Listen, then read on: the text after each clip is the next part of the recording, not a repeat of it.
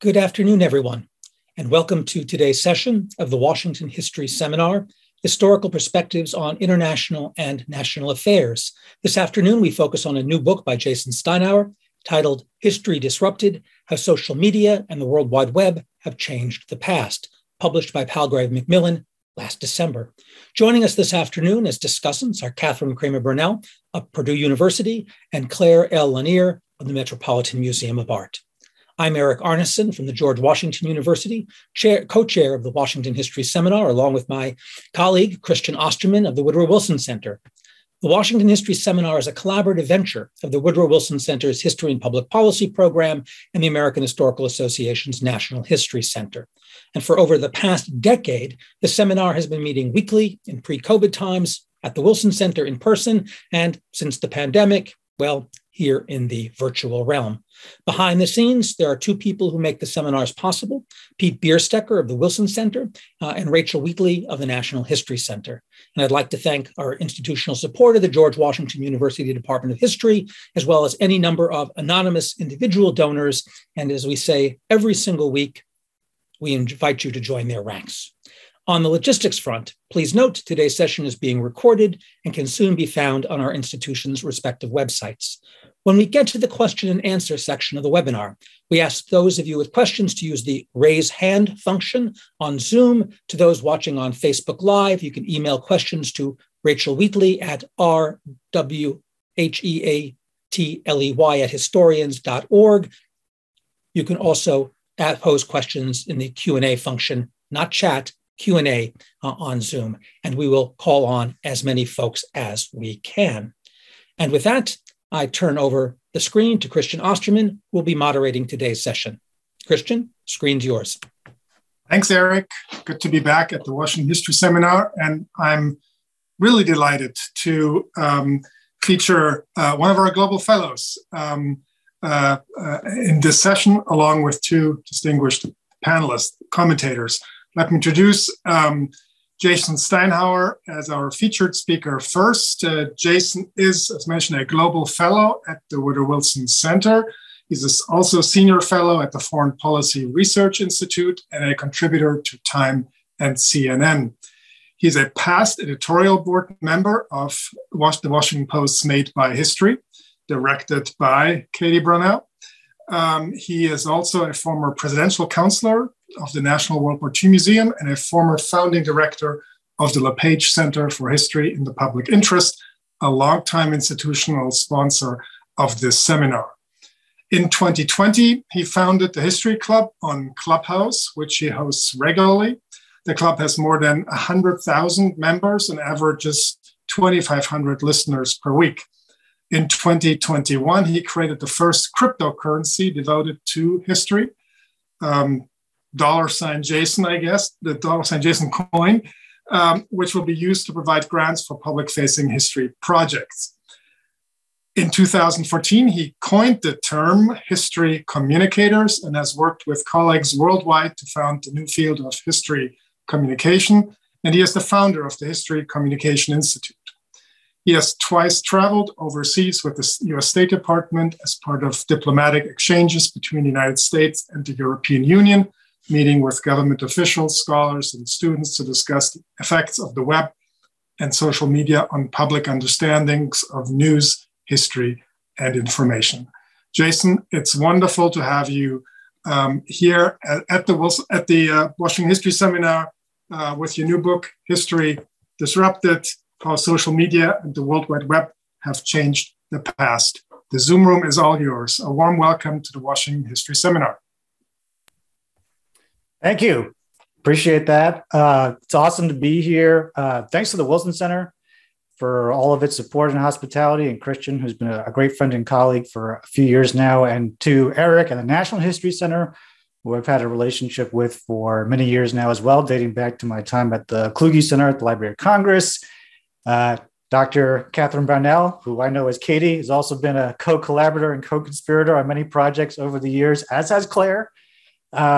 So this is, I feel like I'm in esteemed company. I almost feel like I should let them speak as opposed to me. So I'll just try to be brief and talk about a little bit the book and why I wrote it and what it says, and then we can get into a conversation about it and hear from this esteemed panel of colleagues about their thoughts on it, and then get your thoughts on it as well to all of you who are out there watching in cyberspace at the moment or watching this later in a recorded session. So the book, as mentioned, is this. It's called History Disrupted: How Social Media and the World Wide Web Have Changed the Past. It came out at the end of December 2021, so it's been out for about 2 months or so. But the book itself took me about 5.5 years to write. And actually, the idea for the book is even predates that. So why don't I talk a little bit about that, because that kind of tees up some of the ideas that are in the book.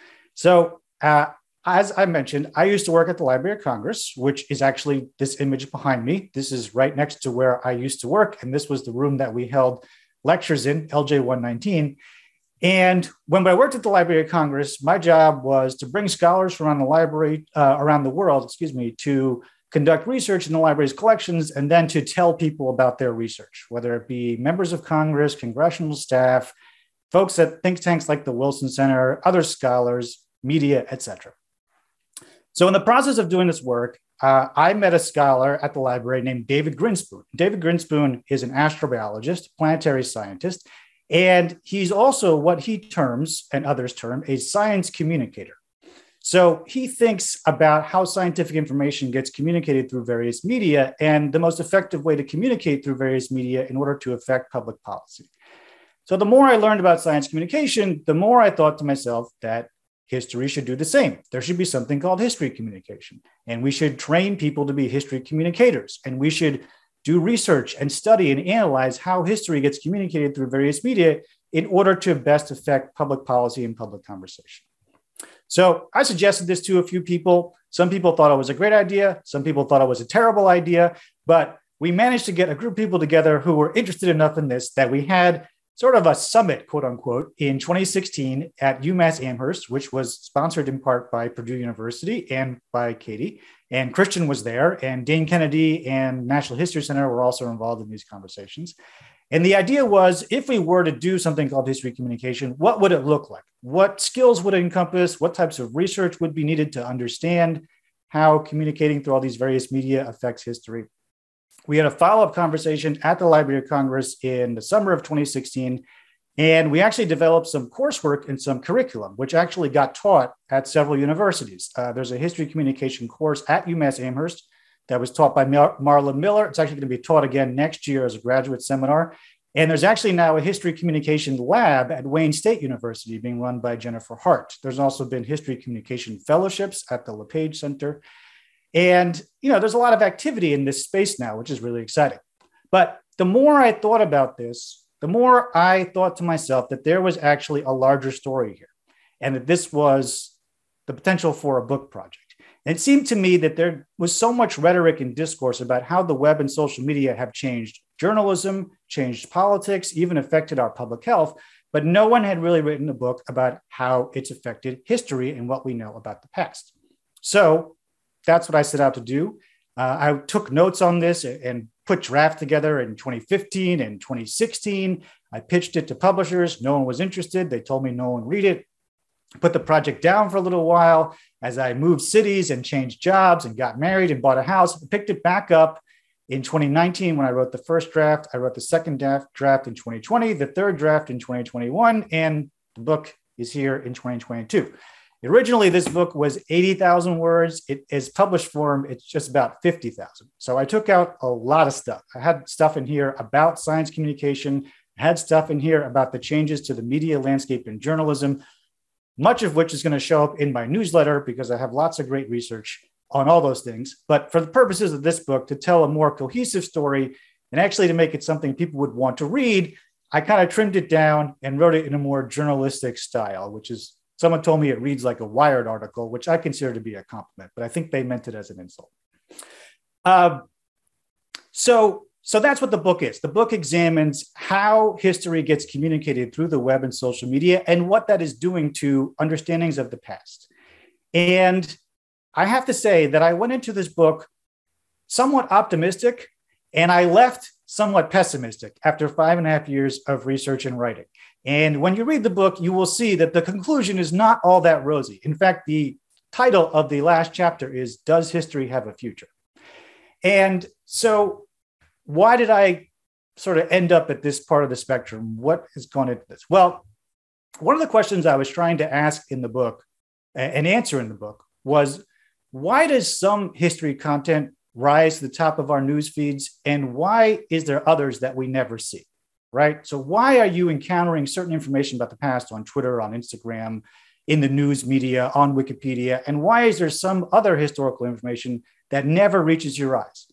And the more I researched and the more I thought about it, the more I realized that the answer to this question had nothing to do with the accuracy of the information. It had nothing to do with the veracity of the information, had nothing to do with the rigor and sophistication of the information, it had nothing to do with how well researched the information was.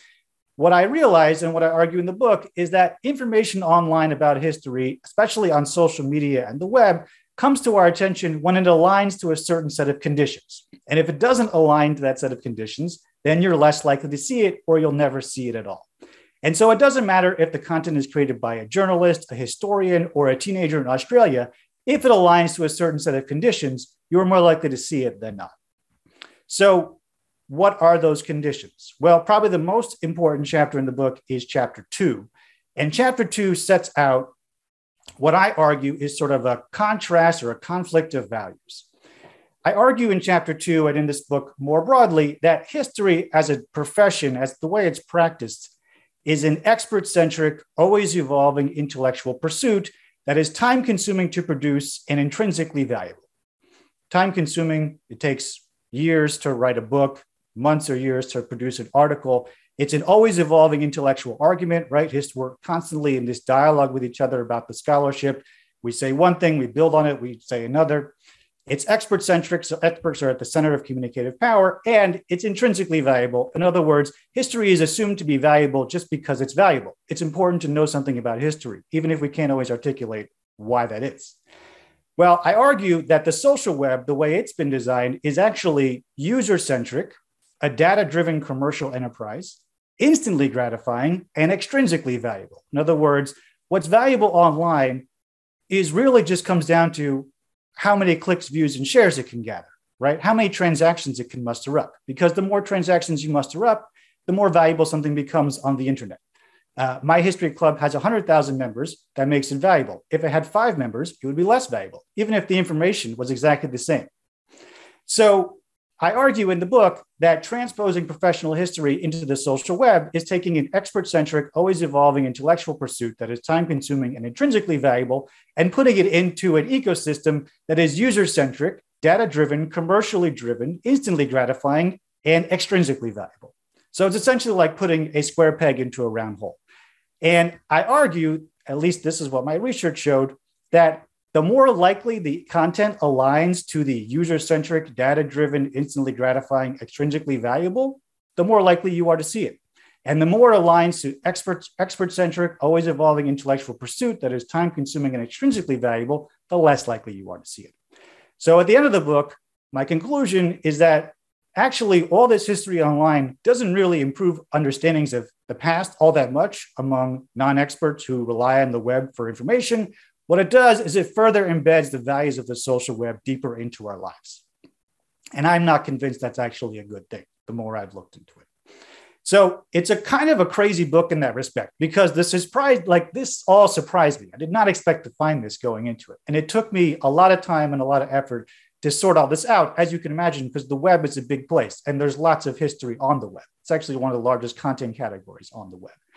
And this is not a book that looks at, individual examples of particular historical information and kind of evaluates it for how many views and clicks and shares it got. It's really a book looking at the mechanisms behind the scene that are surfacing this content to us and making it visible.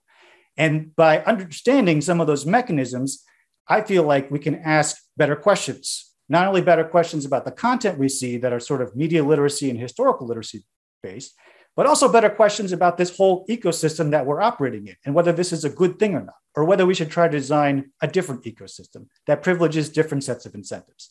And that's kind of one of the things I've been talking about as I do these talks is do we really think this is a good ecosystem that we've all collectively created, this social media ecosystem that we operate in that includes history, but also includes other things? Does it reward the right types of behavior? In other words, it rewards virality and the ability to get transactions and clicks and views, but does it reward accuracy? Does it reward expertise? And if we don't feel like it does, then should it? And if it should, how would we design something different? So that's kind of one of the things that I feel like is the next step in this process of thinking about history communication. And it's one of the reasons why we've created the History Communication Institute, which is a very, very new thing. It's only a couple of months old, still getting off the ground. But the idea for the HCI is to create a space for this conversation and also to experiment and try different ways of doing history communication as the web continues to evolve from Web 2.0 to Web 3.0. And also to have historians in dialogue with content creators and web designers and product developers to think about designing better incentives for the web that's coming down the pike, as opposed to the incentives for the web that we currently have. Now, the last thing that's probably important to mention is I'm a big fan of coining terms, as you know. And so in this book, I coined another term, and the term is e-history. Okay, so the sort of, the more I looked into this, the more I thought about all these ways that we communicate history, whether it be on Twitter or Instagram or Wikipedia or whatever. I kind of felt like it needed a new name because, again, it sort of all aligns with these various conditions. And it's sort of a different way of transacting in historical knowledge than I feel like has come before it. So in the same way we have books and ebooks, in the same way we have commerce and e-commerce, I'm suggesting in this book that we have history and we have e-history. And so I actually have a definition of e-history in the book, which is actually on the very first page of the book.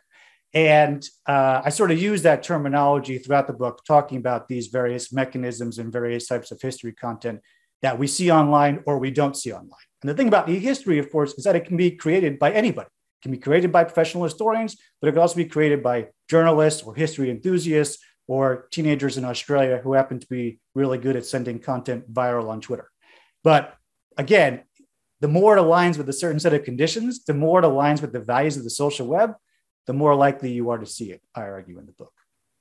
So that's kind of the nuts and bolts of it. There's a lot more in there. I'm pleased to say that all the people who told me that no one would read this book are wrong, because it's already a bestseller on Amazon, which is really exciting. And I think that speaks to the fact that the book intersects with a lot of interest areas, right? It's been interesting to people in tech to read this.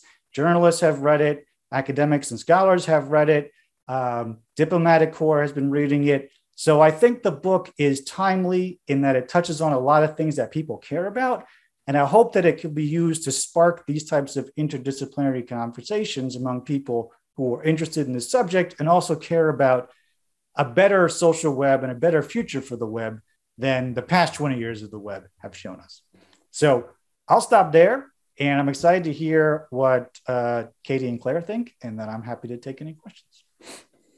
So am I. Thank you, Jason. It is now my pleasure to introduce Dr. Catherine Kramer-Brownell. She's an associate professor of history at Purdue University and an editor of Made by History at the Washington Post, an incredible service to the profession and the public. So thank you, Katie. Her research and teaching focuses on the intersections between media, politics, and popular culture, with a particular emphasis on the American presidency. Katie, warm welcome to the Washington History Seminar. The Zoom room is all yours, and feel free to engage Jason at the end of your comments with some questions, and we'll give Jason a chance to respond immediately before we then turn to Claire. Wonderful. Thank you so much for having me. And I apologize in advance that I have terrible allergies right now. So I have a very scratchy voice, and please bear with me because there is really great material to discuss in Jason's book. But it's a pleasure to be here. And congratulations to Jason on the publication of a really important book that helps us understand the media landscape of the 21st century. And in particular, the many worlds of social media, from Instagram to Twitter to Clubhouse, something that I just learned about last summer as well. And he even introduces some of the new worlds of technology that are coming and maybe shaping the future as well. I've talked with Jason for years now about the importance of bridging this academic and public divide with more effective communication tactics.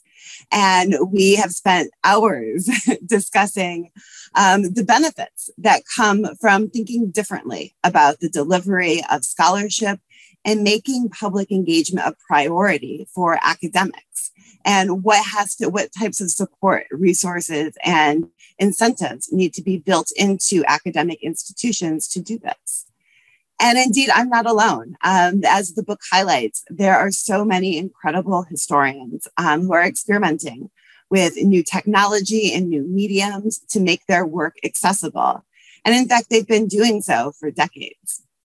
And certainly the book does a really terrific job of highlighting the challenges that they face today and that they have faced.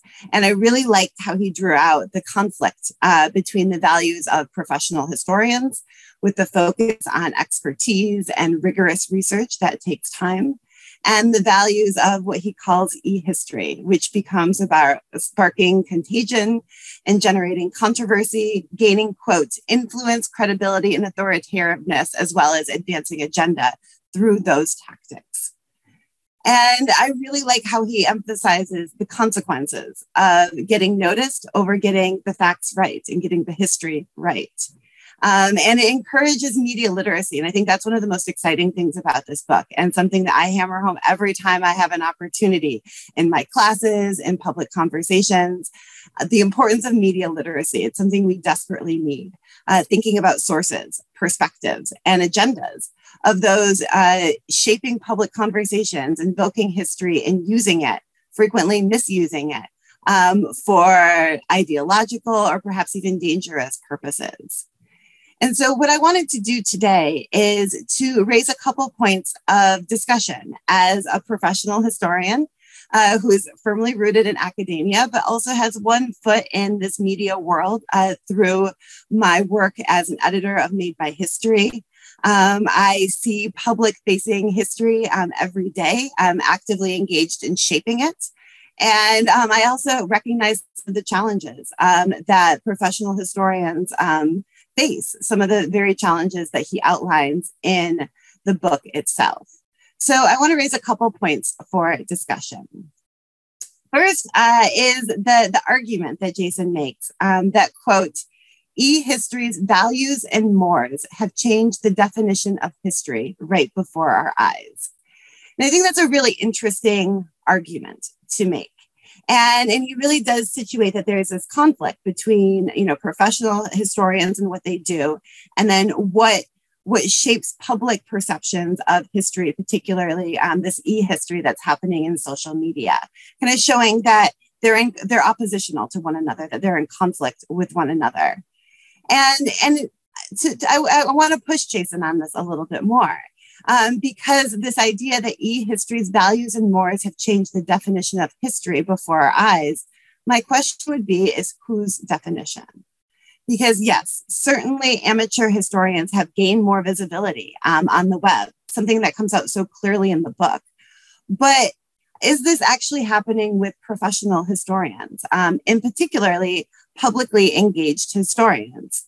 And I don't know. I would push back on that, because I think that the core elements of historical training, doing research, engaging in historiography to advance knowledge, are still very much there in the public engagement work that professional historians are doing. Twitter is a great example, and he spent some time talking about Twitter in the book. And Jason points to Twitter threads as kind of tapping into this conflict or a particular news cycle to gain relevance and visibility for the individual Twitter historian. But I would push Jason on the usage of Twitter by historians, because sure, some are absolutely designed to present hot takes that are just about attracting attention, just trying to go viral by stoking controversy. But so many of the really effective Twitter threads by historians are not about encouraging conflict. They might be tapping into a particular issue to meet people where they are, and that they're interested in this issue, so they may read a particular thread. But threads are presented with evidence. They build an argument. They actually show history at work. There are threads that link to primary sources and that even engage with historiography and point and try to build this narrative the same way that you would do in a research article or a book. And I think that they show the accessibility and the eagerness of professional historians to navigate the social media world and make historical thinking and the historical process more visible and accessible. I would argue that they bridge the public and academic divide rather than perpetuate it. And that brings me to my second point, is that I think Jason's argument about historians demonstrating history's intrinsic values to society is a really important point that he comes back to at a variety of points, sections in the book. And really emphasizes that this is what historians do when they're making the case for history to the broader public. They're making a case about the social value of their discipline. And I think absolutely that is really significant. That is what they're doing. And that given the challenge of budget cuts and enrollments, this is really important work. It's one of the reasons why I always encourage scholars to write op-eds and to take public engagement seriously. But I also think that that overlooks something that is at the core of what historians do. And that includes myself and how we see our work. And that is that we are scholars, but in being scholars, we're also educators. And that's one of the things that the internet and social media, or e-history, as Jason calls it, that's allowed us as professional historians, as educators, to rethink the classroom and expand the boundaries of the classroom. Tapping into the newsworthy past or developing a podcast is beneficial professionally. And Jason spends a lot of time in the book kind of talking about kind of these individual professional benefits, that it can raise the profile. It's good PR, if you will, for your work. And of course, it can promote one's work, it can help secure grants, and it can achieve visibility and influence, all the things that Jason documents in the book. But it also allows historians to educate more people. And can this help with careers? Of course. But I know that I dedicate so much of my time to doing public engagement work because I believe in making the classroom as open and accessible as possible. I see it as an extension of my research and teaching. And I also firmly see that scholarship that is rooted in careful historical analysis and rigorous research can actually help us solve the pressing social issues that we face today. And so e-history has allowed more people. This is something we've noticed, especially through Made by History. It's allowed scholars who are at smaller colleges, community colleges, small liberal arts colleges that didn't necessarily have access to a broader public. Women, scholars of color, it allows them an opportunity to shape the public conversation. So in short, the decentralizing impulses of e-history are not merely commercially driven, which really seems to be the focus of so much of Jason's book. And that is certainly our goal with Made by History. And I would add one final point as an editor, that there is one section that I would push back on Jason's argument about how editors determine the value of history. Because yes, we absolutely pay attention to the news cycle, but we also pay attention to scholarly rigor and the importance of history. And I think perhaps that's the unique aspect of what Made by History can do, because we are run by professional historians who see the value of really new and exciting research. And yes, we are shaped, we are bound in some capacities by the news section or the news cycle, because we're part of a news section of the Post. But we also have an opportunity to really foreground and draw attention to scholarship that may not that may not necessarily be linked to that news cycle that day. For example, we had a Black History Month series that was not necessarily connected to a specific news cycle, but an opportunity to publish and draw attention to exciting scholarship that's happening. And there's a line in there where Jason argues that circulation matters more than being factually correct. And I would also say that given my work with the Post, the emphasis has always been in our section, but across the news section has been on being accurate and factual. I don't think that eyeballs matter more than accuracy. We correct all errors and make it clear that we did. And this is the expectation. And the copy editors that I've worked with at the Post are incredibly diligent in making sure that we don't sacrifice factual or the integrity of the piece and the fact and accuracy just to try to get a catchier headline or to try to get that circulation. And I would end by saying that, jumping to Jason's final chapter, where he talks about, does history have a future? And I think it does have a future. And he makes a really important point about history education needing to be more user-centric and exciting. And that's exactly what is happening. I see it daily in classrooms across Purdue and with my colleagues who are sharing their lesson plans in which they have students act out legislative debates or political conventions. They have them write op-eds and develop podcasts. And so I think curriculum is changing in really exciting ways to continue to make history accessible, but also to teach graduate students, to integrate some of these skills into graduate training to prepare them for a variety of different careers, and to think about all of the different skill sets that they will need. And that's why I think some of the institutional and curricular developments that have happened over the past 5 to 10 years are really significant and need to continue moving forward, because we do need to continue to value and support public-facing work. We do need to rethink curriculum and how we train graduate students to prepare for a range of careers so that they can go into nonprofits or business or media worlds with the skills of a PhD, with those critical skills and be able to apply the best practices of history to a variety of different fields. And I know the American Historical Association is doing such wonderful work in their career diversity program. And I looked it up and I thought I would just end by highlighting the 5 skills that the AHA Career Diversity Program has really highlighted that professors do, but we need to really foreground in our graduate training to make more historians focused on their contributions to the broader public and so many different fields. And they highlight the 5 skills of communication, collaboration, quantitative literacy, intellectual self-confidence, and digital literacy. And so I think the solution to some of the commercial challenges and impulses shaping e-history that Jason highlights here is to continue this work in how we're training our PhD students, how we're training our master's students, how we're training our undergraduate students to think about history, and to have more resources to support and encourage faculty to pursue public engagement and value it in meaningful ways.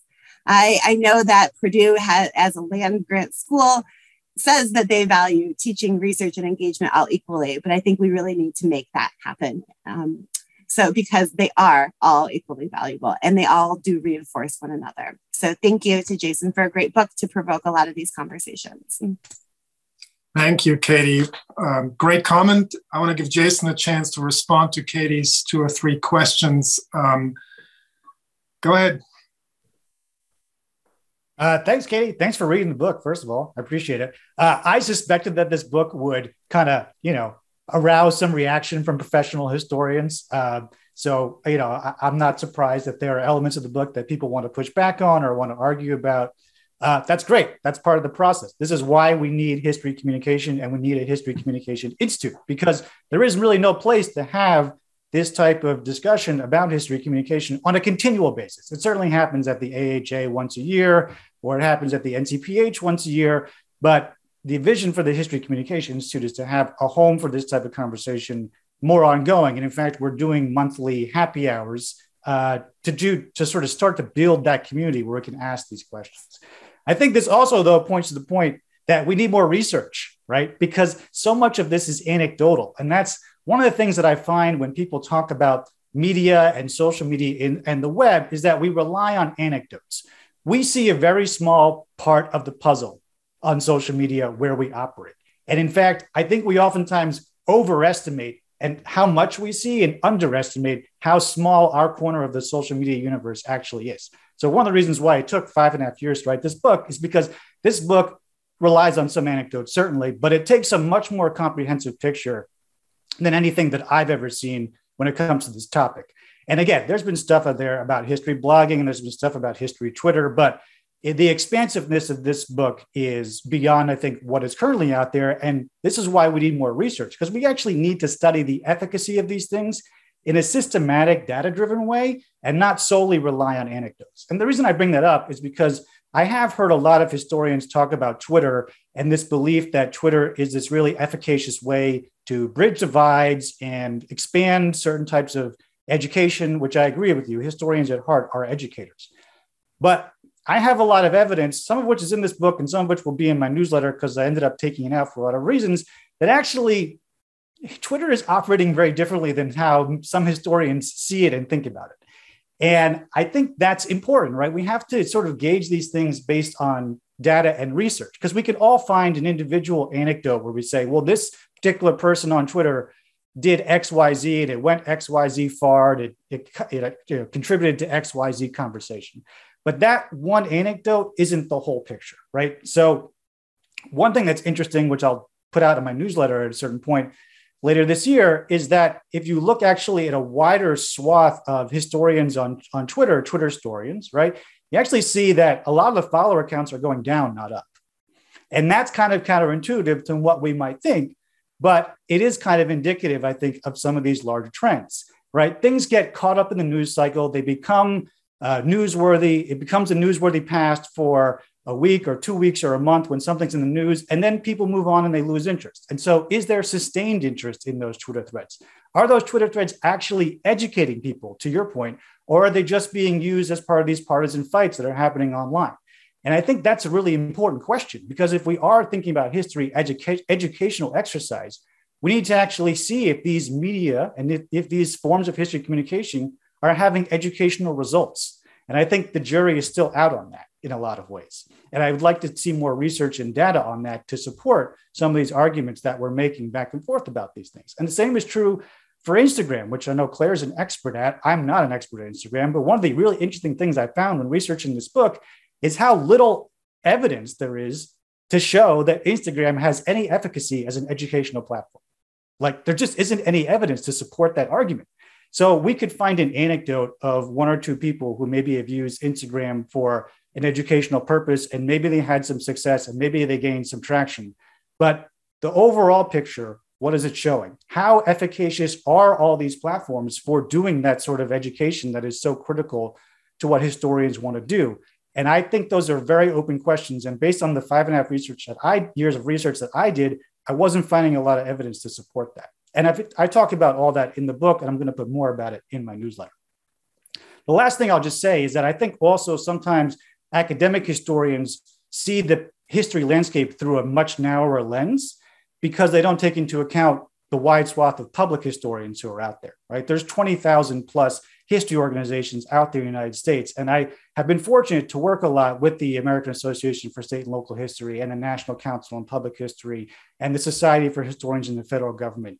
And for historians inside academic institutions who have tenure and can take time to do experimental things in the classroom, it's a little bit different picture than the public historians who are out in the field, who maybe are running institutions on a shoestring budget, don't have job security, are working for very low wages, and are also trying to find ways to use these tools, implement these tools, try to figure out these tools are effective, and the stakes are so much higher because their situations are so much more precarious. And I tried to take all that into account when I wrote this book, not solely look at it from the academic historian lens. And again, this book is not really about individual examples of people and trying to say how well or how poorly certain elements are doing in the history communication landscape. It's really more about looking at the mechanisms behind the scene and the whole infrastructure. And unfortunately for us, the web as an infrastructure is commercially based. Google, Twitter, Facebook, these are all for-profit companies. Every time you post something on there, you are giving them data that they then use to leverage to keep more people on the platform and sell more ads and make more money. So even if you're doing something with educational intent, you're contributing to a commercially driven infrastructure. And I think that's also something that we in history communication need to think about. How much do we want to be involved in that infrastructure? How much is that overall infrastructure benefiting society even if we can find one or two examples where it's benefiting individual historians. So I think that these are open questions, right? The book talks about this at several points, that this is an invitation to do more of this type of work and study, to ask harder questions about all this stuff and try to figure out what is going on a systemic level. So I'm excited to have these types of conversations. This is what I think needs to happen. And hopefully this book and these types of dialogues can start to open up those lanes of exploration. Thank you, Jason. Katie, immediate rejoinder, or are you good for the moment? You're good? All right. Let me, before I introduce Claire Lanier, just remind our audience that we'd like to bring you in the conversation as well. You can do so in three ways. Our preferred way is to bring you in semi-live at least by using the raise hand function, and we'll call on you to unmute yourself, and you can pose your question to our panelists. You can also use the Q&A function, in my case at the top of the screen, to post your question, and I'll put it to our panelists. Or, as Eric mentioned, you can email Rachel Wheatley at rwheatley@historians.org if you're following us on Facebook Live. With that, it gives me great pleasure, since we've already talked a lot about social media, to talk one of the real wizards in this field on this, Claire Lanier. She is the Senior Manager for Social Media at the Metropolitan Museum of Art, leading content strategy and development for more than 10 million followers across the Met's channels, the second most followed museum in the world. Over the last 10 years, she has managed social and digital communications for cultural organizations in Denver, Colorado, and New York City, including the New York Historical Society, History Colorado, Rocky Mountain PBS, and the Wings Over the Rockies Air and Space Museum. She has an MA in Media Studies from the New School and a BA in Historic Preservation from the University of Mary Washington. In 2015, she produced the web series Claire's Clues to educate young people about historic sites. In 2016, she co-produced the viral Twitter campaign, #Museum Snowball Fight, for which she was awarded a Muse Award from the American Alliance of Museums. In 2020, she was featured in ArtNet News and the Art newspaper. Claire, welcome to the Washington History Seminar. I'm so glad you're here. The Zoom room is all yours. Thank you so much. I'm so happy to be here. Thank you, Jason, for writing this great book and creating this great discussion. And thanks for inviting me to participate. And also, Katie, I'm so excited to meet you. And you just ruined all of my notes. You know, everything is a flurry now that I've been hearing you guys talk. So I guess first I'll just say I'm coming at this from the perspective not of a scholar or a historian. I am probably just an actual arbiter of history. So I felt deeply attacked by the whole book for sure. No, I'm just kidding. But I really am coming from this from a different perspective. And it was really fascinating to kind of dig into a lot of your points. So forgive me if I won't be particularly organized or articulate. I've just got so many questions spewing, and I just sort of want to speak a little bit about some of those questions and sort of the path that they're leading me down. And Jason, you can sort of choose which one of those you want to dig into a little bit. I think one of the resounding things that you talk a lot about in the book is this notion of expertise and who is talking about history in what space and who's qualified to do that. And, I immediately turned to myself as I have no expertise in this other than that literally when I was 25, at History Colorado, I was an admin and someone said, hey, you're young, you can string together a couple sentences, that's it. That was basically my only qualification to start running museum social media. And I think that's probably true for a lot of cultural institutions and brands by extension. It's such a young field. I guess Facebook was invented in 2003. So we're barely at the 20-year mark. So I think it's interesting to think about who is putting this content out there and what authorizes them. And I suppose that was one of my really big questions of the book is what counts as expertise? Does, when we look at, do you have to have a PhD to be able to talk about history on social media?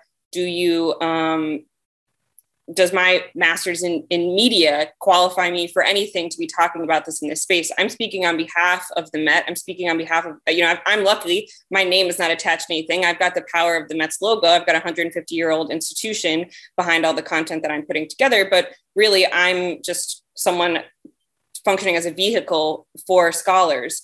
And so is that appropriate? And then talking about, the teenager in Australia who's posting TikToks. I think one of the really exciting things that we saw during the pandemic was an explosion of all of these digital spaces. And what's cool about TikTok in particular, I think, is that it prizes niche. And so there's a lot, and by extension, a lot of other spaces have done that as well.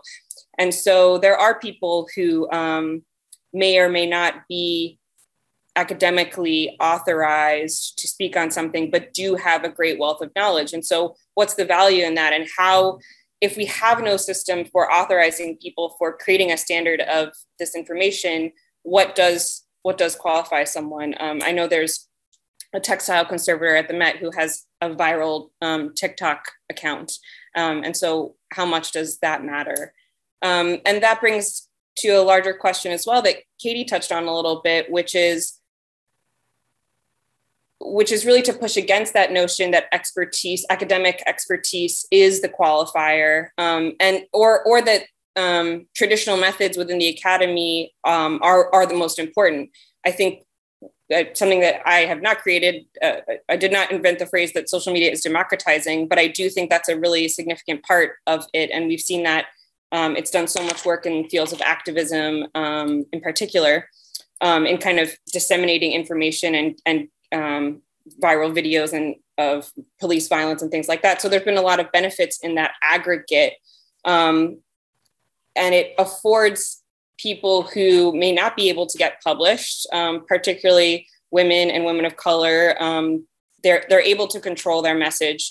Historians I'm thinking about in particular, Brittany Cooper does an incredible job on her Instagram of creating spaces of nuance, of utilizing Instagram Live or videos to have really nitty-gritty conversations. So I think it's interesting to think about, while the tiny spaces of social media are limiting, it is interesting to look at those individual, we were just talking about that this book doesn't necessarily look at individual accounts of where these things are happening. But I do think it's useful, and to your point about data, it would be great to have a larger study of where are we seeing this being effective. I think it's also interesting to think about how big something becomes. As soon as something becomes big on the internet, does it invalidate it a little bit? The Met has 4 million followers on Instagram. And so it can be challenging on any given post to have a worthwhile conversation without trolls coming in, without bots and spam. So how do we manage scale from an academic standpoint, whereas much smaller educational accounts can really flourish and have those conversations? It's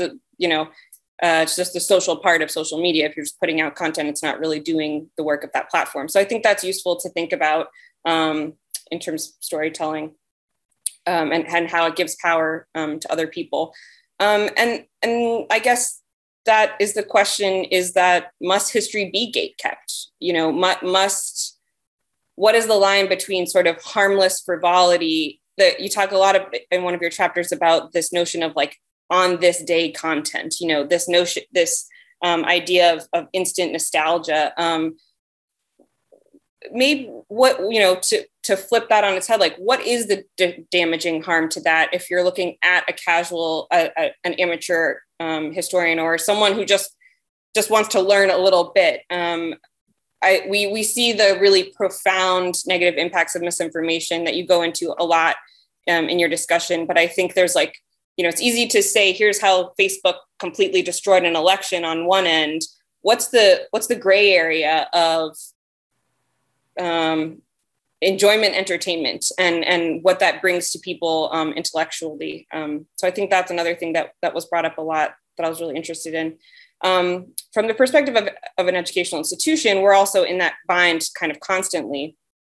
I proposed like 2 years ago, what would what would it look like if the Met started a TikTok and someone told me, oh, that would be pretty like, okay, boomer, right? You know, so we feel comfortable seeing, sometimes we don't feel comfortable seeing scholarly institutions engage in these types of spaces. At the same time, scholars and these institutions are maligned for being too highbrow, for being in the ivory tower. So what is that middle ground? Can the Met make a TikTok? And, you know, when you look at it internally, when we do that and we think about it from an access standpoint of saying, you know, there are plenty of people who live down the block from the Met in New York City who've never even been there, who thought that it's not a place for them. How do we bring in those people? And that's sort of been the focus of my career, is how do we bring in people? How do we distill this information without dumbing it down, without creating a sense that this singular Instagram post is comprehensive to this topic? And I think that's where the challenge comes in with a lot of history communicators is how to not be comprehensive and how to feel okay with a lack of nuance and in allowing it to be intellectually stimulating just in and of itself. I think I think that brings a lot of questions to me in terms of the future of these spaces. And that's a big question that you leave at the end and that we've talked about a little bit about, is sort of, you know, is history distillable? Is there a space for history and scholarship within all of these channels? Is it even useful to have a Twitter thread about something? Does it provide anything? There's a lot of ways we can look at different mediums and how they've done this. You know, a whole mess of people never had heard of the Tulsa Massacre until they watched Watchmen. Was that doing a disservice to the study of that? Or was that opening wider access to that and encouraging people to go learn more? So I'm sure, you know, we can also find historically where people rejected this notion of history, nonfiction films and TV and as well. So is this just medium based? Is this the technology of the moment that we're saying it's not doing what we want it to do? And I had this thought about the metaverse, you know, or can we visit the Battle of Gettysburg? Or can we go hear the Gettysburg Address, you know, in a simulated experience? Is there value in that? Is that, and history museums in particular in the last 20 years have been kind of maligned for being amusement parks and you know, creating interactive experiences, but like, is immersion useful? And I think it's easy to argue that immersion is useful. And that brings me to the thought of emotion and why is emotion at odds with scholarship? I think that you talk a little bit about that in the book, about nostalgia and the impact of that. And I think even at one point referred to nostalgia as the antithesis of historical study. But where are some of these things okay to exist and where are they not okay to exist? And I think that's kind of what I'm sort of sorting through. And a lot of what your book talks about are these questions of, there isn't an answer to that yet. So we don't know what that's going to look like. And I guess I'll just end with thinking about maybe some of this is just about viewing intention differently. So if we've decided that Instagram is just not a worthwhile place to talk about a heady topic, maybe it's restructuring how we're using them. These, to your point that you make very early on, I mean, these platforms are about advertising and marketing. They are money makers. If you haven't watched the documentary, The Social Dilemma, you know, I have no faith in Facebook and Instagram and Twitter to be good stewards of education or but is invisibility the right method for that as well, if this is where these conversations are happening? So maybe it's simply about restructuring. Well, when we think about it as institutions, maybe we are just using this for advertising, for marketing, and we're rethinking all of our other digital spaces. We're rethinking our website. Blogs kind of died out in maybe 10 years ago. Maybe that's a space we need to all reinvest in. Maybe we do need to be thinking more journalistically about the content editorially that we're putting on our websites and restructuring the social media spaces themselves. Yeah, I think those are all my stream of consciousness thoughts that you've stirred up. And I'm really grateful that I had a chance to share some of them. So love to hear your thoughts. Thank you, Claire. Wonderful. Jason, over to you. Well, I would just say this is exactly why this conversation is so necessary and exciting, because like I forgot to mention media scholars when I rattled off the list of people who have been involved in history communication discourse. But this is why it's crucial to have media scholars in the conversation and media practitioners and history communicators in the conversation, because it touches on so many areas. And, not to beat a dead horse, but only seeing it through an academic prism just doesn't tell the whole story, right? And as someone who has a master's himself and doesn't have a PhD, this question of who is allowed to speak has followed me my entire career. If I had $1 for all the time that PhDs told me to stop talking, I'd never have to work again, right? And so this is a huge issue, and it's a huge issue that gets litigated on the social web time and time again. And I kind of track this through my book, right? When Wikipedia came out, scholars pushed back and said, you guys don't have enough expertise to be writing Wikipedia pages. And then when Twitter came out and History and Pics blew up, the scholars pushed back and they said, you don't have enough expertise, you don't have enough authority to be running a Twitter history account. And this has happened time and time again, that there has been this argument in the public sphere about who should have the expertise to say what and who should deserve to have a certain platform. And again, this is kind of where it gets to this question about underlying values, because the history profession, as we're sort of experience it, wants to privilege expertise. It wants to put expertise in the center of communicative power, but that is not how the web works. The web was designed to put users in the center of communicative power. And that user could be an expert or it could be a non-expert. But ultimately, the goal is to get people to make transactions online. And the way you get transactions online is by allowing users to have as frictionless an experience as possible. And of course, scholarly expertise is a very high friction endeavor, as I talk about in the book. So it sets up this clash of values. And that clash of values plays out over and over and over again on different platforms and different spaces. I kind of make an argument in the book that I think the social web has actually removed some of these gatekeeping functions and has sort of removed these linear paths of credentialism that fields like history and science and journalism and other expert-centric forms of knowledge have kind of grown up with and feel very comfortable in. And so removing that has made some in the profession, not all, but some, very uncomfortable. The fact that there can be these non-gate-kept, non-credentialed people out there speaking about these topics and gaining authority makes some professional scholars and professional scientists and professional journalists very uncomfortable. And you know what? There's a lot of good reason to be uncomfortable, as I document in the book. So I don't think these debates are settled, but I think understanding the value systems at work and how they are in opposition to each other and the incentive structures is a critical piece of the conversation, as opposed to litigating particular outcomes, right? As opposed to saying this person didn't deserve a platform and this person did. There's been plenty of that conversation happening over the past 20 years. There hasn't been as much conversation about these opposing value structures at work and the incentives at work that are surfacing all this stuff to us in our feeds. And that's what I hope this book makes a contribution to. I think that your questions too about where do we go from here are like so critical, which is why I think, again, we need to have a space to talk about these things, because I do think we have to reckon with the fact that we have all collectively contributed to this social media ecosystem that we now have by using Twitter for 10 to 15 years, by using Facebook to 10 for 15 years, by using Instagram for 10 to 15 years, regardless of whether we felt like we had educational intent or altruistic intent or social justice intent. We have all created this universe that we are now stuck with. And we have not been particularly intentional about thinking through it and its consequences.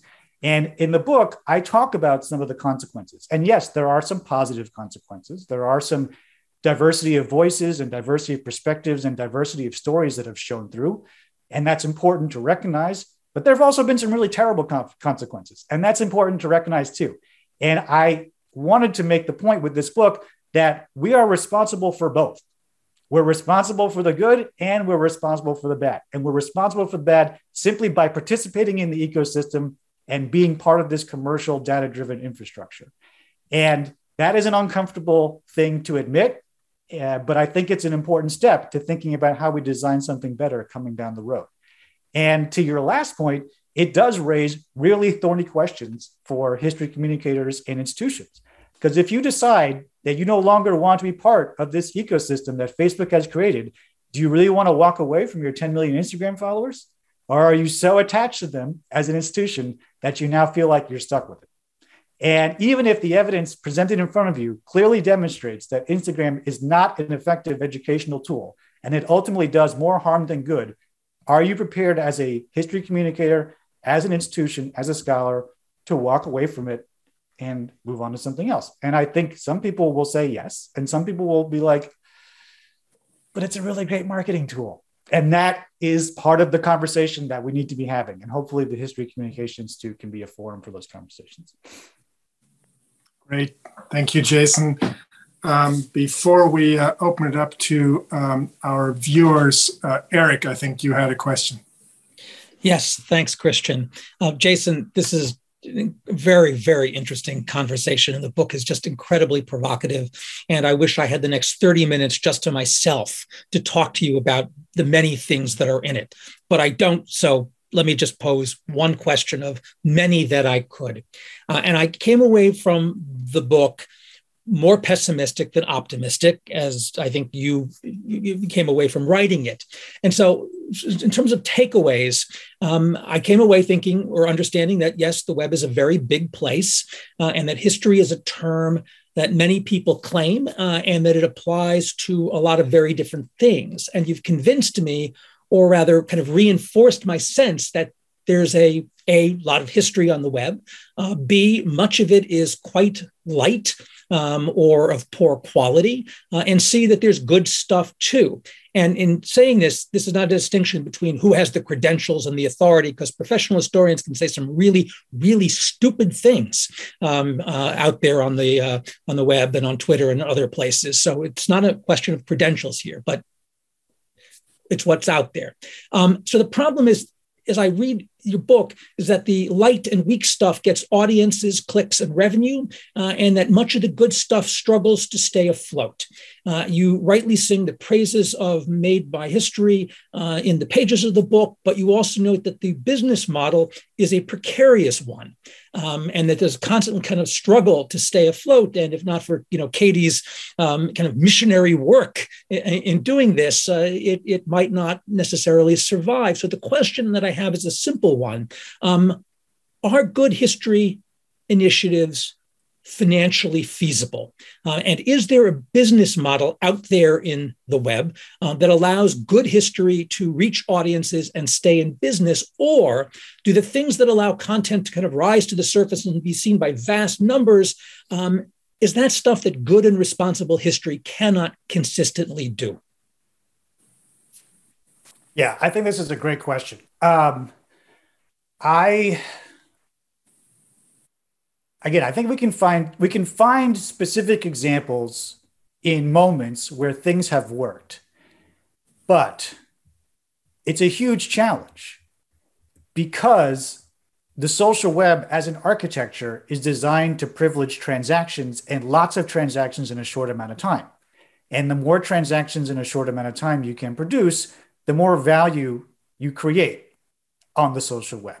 And this is why I talk about in the book Wikipedia versus Newpedia. So Newpedia was the version of the encyclopedia before Wikipedia. And the idea with Newpedia is that it would be expert-centric, that experts would review all the entries, it would be peer-reviewed, and before anything got published, it would get certified by a team of advisory board members. And the problem was it didn't produce enough transactions, and it was also very expensive. It cost $250,000 to produce a dozen or so entries. And so the realization became, well, actually, if we just allow users to do this and we allow them to do it faster and we remove experts and gatekeepers, we can get more transactions in a shorter amount of time. And that actually increases the value and makes it more sustainable. And so this is why I think it's important to understand the incentives and how these things operate underneath the surface. Because if you look at where the web is heading, things like crypto, for example, which I'm involved in and have been earshot to many conversations about crypto, it's the same logic at work. It's about transactions, and the platforms are being built to be as frictionless as possible and to make as many transactions possible in a short amount of time and to get users to click and engage and spend money. And that is how those platforms are going to become valuable over time, is by privileging transactions, right? So as history communication evolves, it's going to be forced to be wedged into these infrastructures, which are continuing to operate under the same incentives. So can it be done? Yes. But as Katie mentioned at the beginning, it will be a very, very heavy lift. It will be a labor of love. It is going to require an inordinate amount of resources, time and attention and money to keep sustaining the number of transactions necessary to keep the machine working and keep it profitable. And this is one of the huge challenges, I think, that all this stuff faces. Not that it's good or bad, educational or not educational. It all gets wedged into this infrastructure, which has certain value systems at work. And so part of what the book is trying to argue is that we can't just make everything about these particular values that the social web offers us. There have to be things that have intrinsic value. There have to be things that have to be important, regardless of whether they generate a large number of transactions. And those things need to be funded and supported. And I hope that that's a message that we can take from this book and other work that people are doing and put out there into the wider world. Because right now, what I see is all the money flowing into that and being taken away from the type of work that is time consuming, that is intrinsically valuable, that is expert centric, and that requires a lot of time to produce a small number of transactions. Can I add, Sure. can I just jump in to add to the conversation? Because I think it's such a great question. And that's one of the things, Eric, that jumped out to me is that, the book kind of situates that you either have expertise and rigor, or you kind of have these commercial impulses and that they can't connect. And I actually think that there are some great examples of where you have, rigorous scholarship shaping very wildly popular conversations. And I think looking at those moments where they can intersect, they aren't necessarily diametrically opposed, and seeing what makes it work. And so I think about how we have built Made by History and how we have made it work is that we're working with a commercial entity. We're working with a corporation, we're working with the Washington Post. We have advertising dollars. We work with a variety of history centers and small institutes. We're working with academia and getting support that way. We're also working with faculty who have institutional support or reasons why that they want to write for us, even though we do not pay them, and that they get a benefit in terms of their institution or their department perhaps is rewarding and recognizing that this is an important way to spend your time, and we're going to value it however that may work out. And so I think that you need to see, how can we combine, public facing institutions, academic institutions, businesses, nonprofits in a way to kind of build those collaborative partnerships, because it's not a huge moneymaker, right? So if we don't want it driven by commercial impulses, I think there's a way to kind of think about, okay, well, how can we find ways in which we all have a common agenda? We all want to get the best history and rigorous scholarship to the broader public, and that there is an incentive for the Post. It does raise their profile. It gets them more viewers. It gives it kind of a rigor to some of their, to some of the analysis. But then there are also benefits in academia and in kind of nonprofits and in centers, academic centers as well, and professional centers. So I think identifying what are the key components, because this stuff is happening. And so, really identifying, what makes something really successful to be both rigorous, foreground scholars and experts, but also really popular as well. Could you, Katie, could you just talk for a moment about who funds Made by History and how sustainable it is or it isn't for the Post and for those who edit it? Absolutely, yes. So, we're constantly, it is a constant challenge of trying to, again, get institutional support for it. But we have been able to work with some wonderful centers. The Lepage Center was, as an example. We've got a variety of different humanities institutes and centers that are, interested in getting more expertise to shaping broader public conversations. And so we have a list of really incredible support in terms of these different centers. And then some money comes from advertising revenue. And then I think there's a push by many of us on the editorial team to have our institutions value our time and again see it like it's teaching. And so rather than getting a course release to do some of this work is something that we're constantly pushing our institutions to recognize this as just as valuable and rewarded in the same way in terms of teaching and scholarship. And so again, it's a balancing act. I think that the challenge is demonstrating that engagement should be valued at the same level as original scholarship and teaching. But now is the time that we need historians. I think that the demand, the threat that democracy faces demands a more informed public. So I think now is really the time that historians are eager to be involved in public engagement, and finding ways to support that is really key too. Thank you. Christian, real quick, just if you don't mind. Sure. I've gotten a couple of messages about finding my newsletter. So if you don't mind, I'm just going to put it in the chat. Because I'm going to put more stuff from the book that didn't make it and other stuff about this conversation in future newsletters. So I'll just put that. Hopefully everyone can see that. So if you're interested, you can find me there. Great, thank you. Again, if you'd like to join the conversation, use the raise hand function and you'll get into the queue. I'd like to call on John Martin next. Thank you, Christian, and thank you, Eric, and all these people who have asked these marvelous questions. Jason, it sounds like a marvelous book. I'm a recovering journalist, so I'm going to ask a question that I hope won't make you tear your hair out, and I don't think there's much chance of that. But in the course of your research, did you come across a major episode of history that either suffered terribly or was benefited greatly by e-history? That's an interesting question. So there is actually a whole chapter in the book called The Newsworthy Past. So one thing I didn't mention, which I probably should have, the way the book is set up. So the beginning of the book kind of just introduces the general themes. The next chapter, the second chapter, talks about e-history and this clash of values that I talked about, expert-centric versus user-centric. And then the next chapters actually proceed to talk about the various mechanisms by which historical content becomes visible online. And again, that content could be created by a professional scholar or by an amateur historian or a hobbyist or anything in between. So there's a chapter called The Crowdsourced Past, which talks about how crowdsourcing can raise history to our attention. There's a chapter called Nostalgia on Demand, which Claire mentioned, which talks about how nostalgia becomes a mechanism for getting seen on the social web. There's a chapter about virality and how history can go viral that focuses on Twitter, but also could apply to YouTube. There's a chapter called The Visual Past, which largely talks about Instagram, but also then talks about history memes. And then there's a chapter called The Newsworthy Past, and that talks about the past that can get pegged to a news cycle, right? And a great example is Ukraine. So 6 to 8 weeks ago, you probably weren't seeing a lot of history about Ukraine in your newsfeed. It probably wasn't getting surfaced to you by the algorithms and by users online. But because of the geopolitical situation currently happening right now, suddenly you might be seeing Ukraine history in your feeds a lot.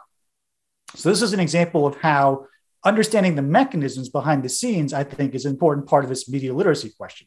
So why was I not seeing Ukrainian history 8 weeks ago, and now why am I seeing it all the time now? And the answer is because it can be pegged to the news cycle and to this large geopolitical event. So I think to your question, John, yes, there's lots of examples of the newsworthy past surfacing historical scholarship and making that relevant to people in a particular moment in time. The question that I'm left with at the end of the book, though, is how much does that stick? So we see something in our newsfeed for 6 to 8 weeks because it's in the news or because it feels urgent, because it's tied to a particular story that's trending. But then what happens? What is the longer term educational impact of that, to Katie's point? And I think the jury's still out on that. And I think there's lots of room for more research on that to actually understand these things. But there's some evidence that I point to in the book, both anecdotal and talking to people and research that's been done by Pew and others, that actually this stuff becomes kind of a flash in the pan. It shows up in people's feeds, and then over time it recedes and people don't remember it, or it doesn't stick, or they don't know where they saw it, or it just becomes overwhelming because there's so much information that they can't actually say anything specific about it. So then it just becomes this question about awareness versus understanding. You might be aware of something, but do you understand it any better? And I think that's one of the things that I wrestle with in the book, and I think is an open sort of history communication question. Thank you. Michael Novak, next. Hey, Michael. Oh, sorry, I was muted. Good afternoon, Mr. Steinhauer. Good to see you again. Congratulations on the book. Great to see you, my friend. My question is, this is kind of a little bit of a tangent, but it's in the same vein. One of the things that I think is starting to get more and more press is the influence of historically themed or based video games on people's understanding of and perception of history, especially younger people.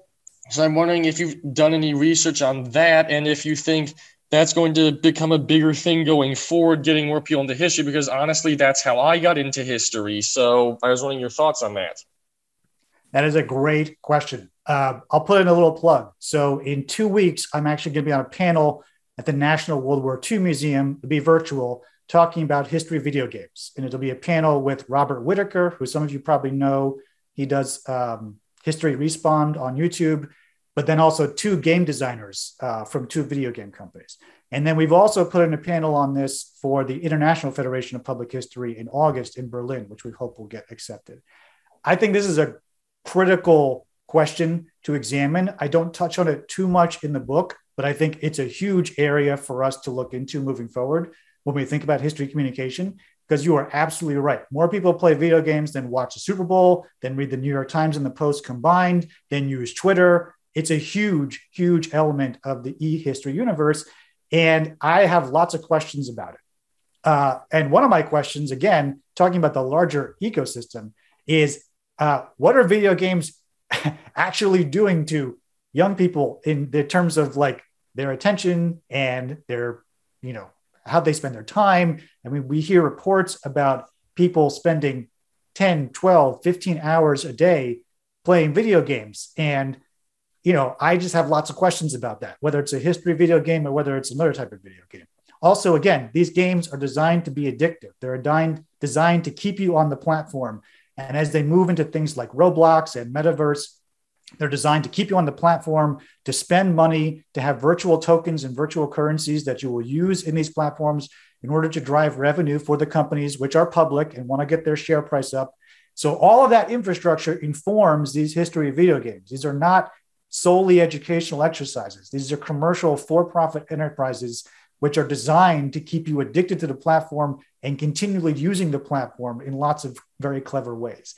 So I don't have a good answer to your question yet, but it's something I'm really curious to learn more about and talk with some of these experts in the field about. And I think this is an area that we in the History of Communication Institute can put out some interesting research on to see what type of effect these games are having, not just on the broader public, but also if they are in fact a gateway to historical understanding or not.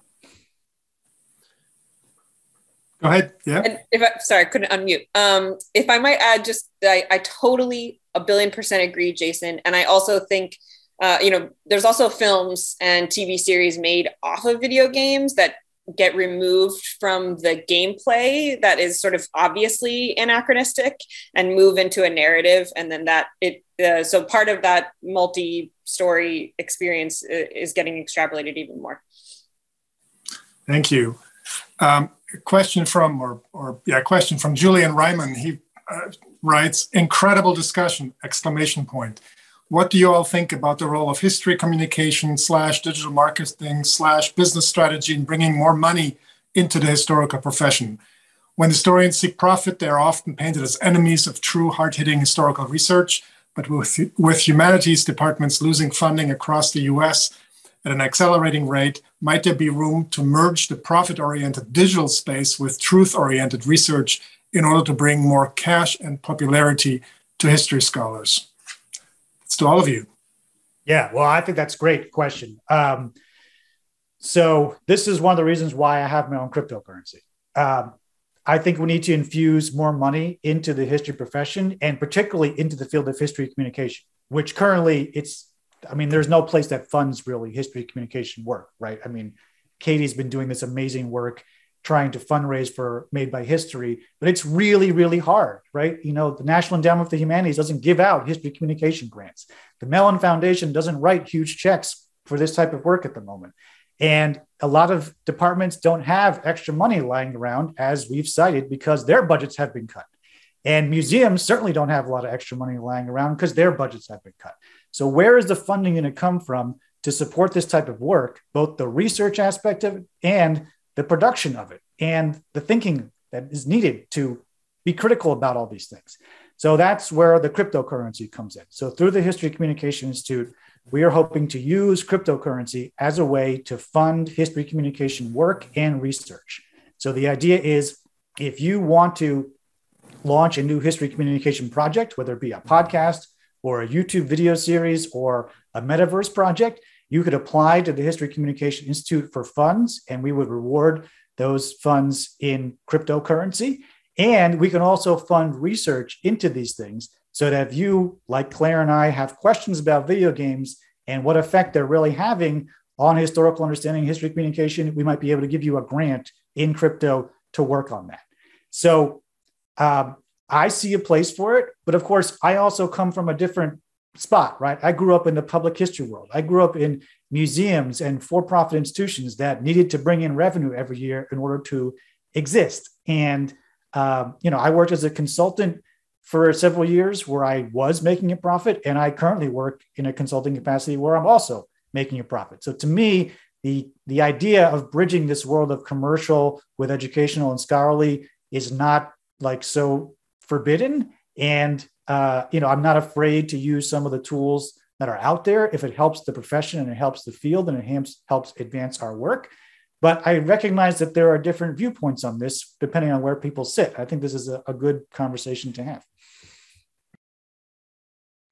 Yeah, I would just follow up by saying that I think that there are financial structures that are in place in academia, in professional organizations for historians that can help do this work. And I think part of the challenge is, convincing administrators and convincing figures within and outside of academia that investing in this type of work is going to be good for the humanities. It's going to help us grow the liberal arts, to make the liberal arts more accessible to students, that if they encounter it when they're younger, then maybe they're going to be more inclined to take history classes when they're in college. And so I think, my response to that is, there are a lot of institutional supports for growing the humanities within academia, within professional organizations, and taking some of recognizing that public engagement is a worthy endeavor to fund doing podcasts. That's not a distraction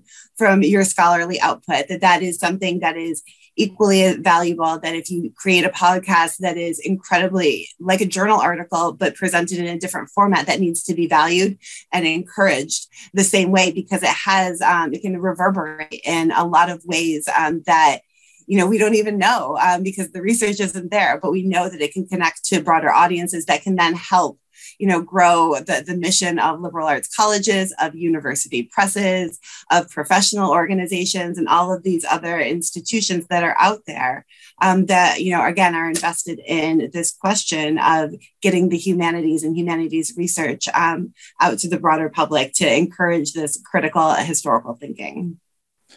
Thanks, Katie. I wonder if you could just talk for a moment about your own experience at Purdue. And I know you fought that battle, and I'd love to just hear how what your experience has been, and maybe you've got advice sort of at a very concrete, specific level to others in this field.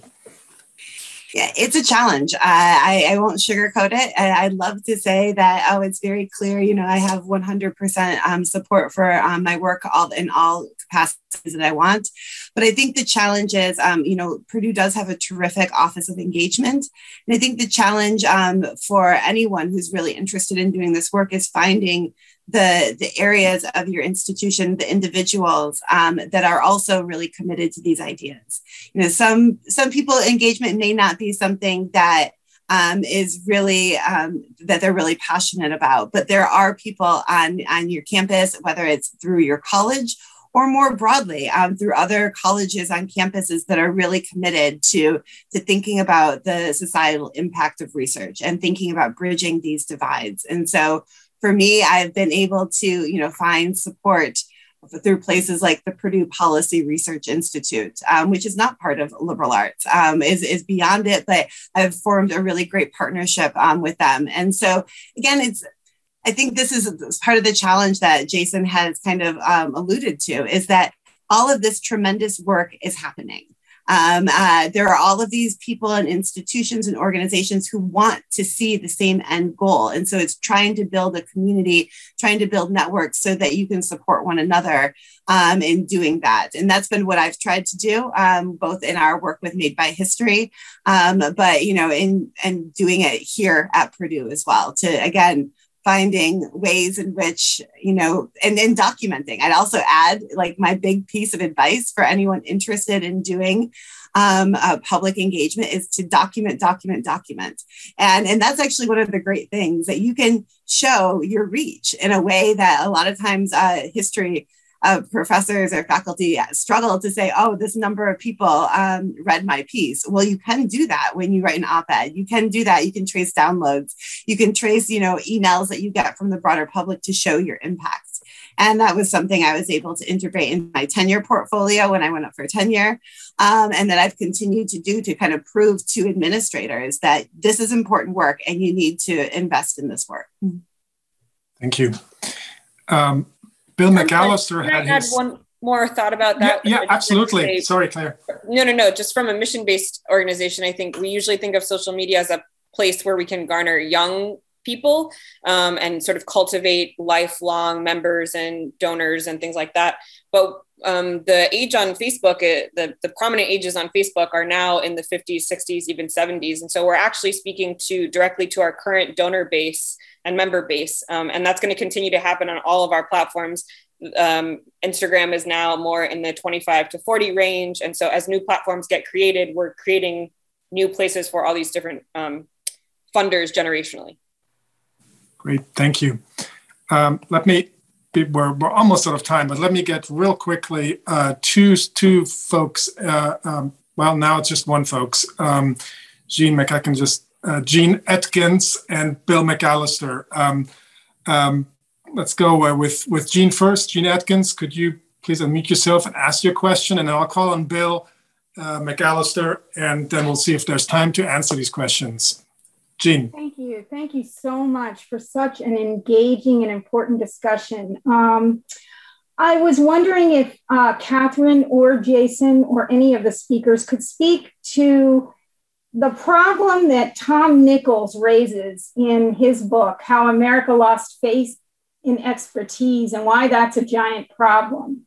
Tom Nichols, the professor at the U.S. War College, he raises this as more of a cultural, not just a social media problem to be addressed, but also a cultural problem, and that perhaps the social media is amplifying this sort of lack of a changing understanding of what an expert is. And then the social media is actually compounding that self-perpetuating, these silos of confirmation bias. Thank you so much for this opportunity. Thank you. And William McAllister, if you could please unmute yourself. Please unmute yourself. Okay. Okay, I'll make it real fast. Please. I worked for almost 20 years at the historian's office at the State Department, and we did kind of both retail and wholesale history. And one of the questions we got all the time, and I'm curious if I expect all three of the panelists ran into this, and I found this kind of frustrating, was the issue of firsts. Who was the first person who did this? When was this the first time of that? And that was a very big interest within the Department of State and among the general public that we dealt with as well.